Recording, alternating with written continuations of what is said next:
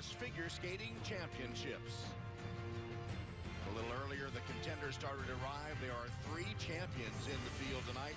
Rachel Flatt is the defending champion, but she finds herself in 3rd place after the short program. Alyssa Cisney will be in the mix. Alyssa in 2nd place after the short program. Alyssa won the U.S. Championship back in 2009. And the leader after the short program, Mirai Nagasu. She won the title in 2008. And it's so close, they are virtually tied at the top. They will be skating for the title in just a few moments. Mirai Nagasu is the U.S. champion. What a moment in the history of the sport. Rachel Flatt is the champion. 3 former champions, each with something to prove. Less than a point separates them.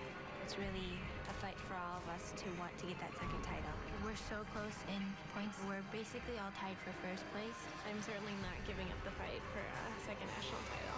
She owned that. Alyssa Cisney is back. What passion she skated with. Don't ever count out Rachel Flatt. It was magical. Mirai Nagasu will be a factor in winning this championship. I want to be the best. I'm back. I want to be the champion.